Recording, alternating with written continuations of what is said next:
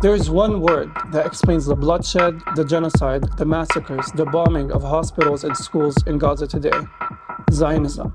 Many people will tell you that Zionism could mean different things to different people. Some people will say that Zionism is a liberal ideology. Some will even go as far as to say that Zionism is decolonization. All of that is bullshit. As a Palestinian, I am the direct subject of Zionism. I'm an expert on it, in fact, because it is practiced on my body. Zionism is a political ideology that was born in 19th century Europe that argued that the creation of a Jewish state would be the only solution for European anti-Semitism. I can spend my time here quoting to you the pioneers of Zionism and how they explicitly stated that Zionism is a colonialist ideology, that is a racist, exclusionary ideology. But I'm not going to do this because Zionism is best defined by its material manifestations: home demolitions, military occupation, it is siege, apartheid, racial discrimination, racial elimination. The facts speak for themselves, the latest being genocide. Any project that can only achieve its goals through the elimination of one people, through dominating them and subjugating them, is a genocidal project. It has not stopped since 1948 and it continues today. In fact, the past few months have been the most dramatic manifestation of Zionism, where over 1.5 million Palestinians have been displaced from their homes in Gaza. Over 20,000 Palestinians have been murdered by Israeli forces. You only have to look at the laws and the policies that Zionism has produced to understand it. For example, in 1952, key laws were passed in the Israeli Knesset. One, the absentee property law, which prevented Palestinians who were forcibly dispossessed from their lands in 1948 from reclaiming their property. And two, the law of return, which says that any person who is born Jewish around the world can emigrate and get citizenship. Meanwhile, there are over 6 million Palestinian refugees lingering in refugee camps around the world, stateless. I mean, my own home in Jerusalem is a prime example of this, where US-based settler organizations that are backed by the Israeli government and military can come to our home and claim it as theirs by divine decree, and then they can exploit an already asymmetrical judiciary to dispossess us of our home. You are stealing my house!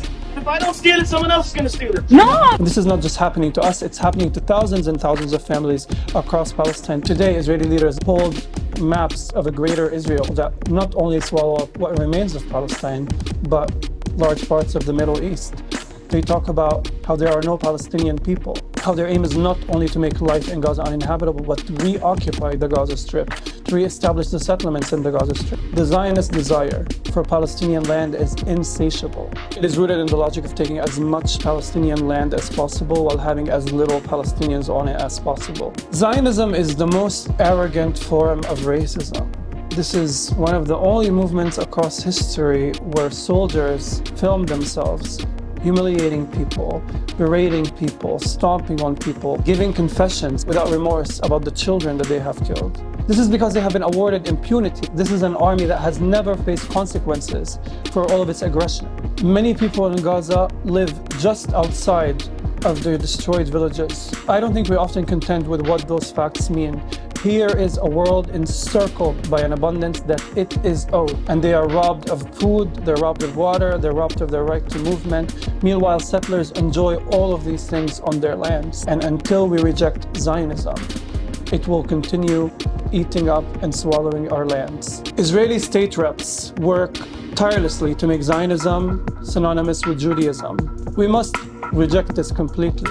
They are choosing to put the Star of David on their military uniforms. It is not my decision, and so it is not my responsibility. The fact that the world's superpowers are lobbying to ban criticism of Zionism is proof that Zionism is rooted in imperialism. Were there not an Israel, the United States of America would have to invent an Israel. We'd have to invent. Because Israel serves the United States' interests in the region, economic interests, business interests, weapons interests. Meanwhile, people in the United States have no access to free healthcare or free education. To be anti-racist means that you have to be anti-Zionist. The only meaning that Zionism can hold is the meaning it practices today. This is Jewish country only. Racial elimination and settler expansion. And the only solution for Zionism is abolishing Zionism, dismantling the Zionist enterprise. That is the only way we can have dignity, justice, and peace in the region. It is a moral obligation, because it is a moral obligation for everybody to oppose murder, theft, and erasure.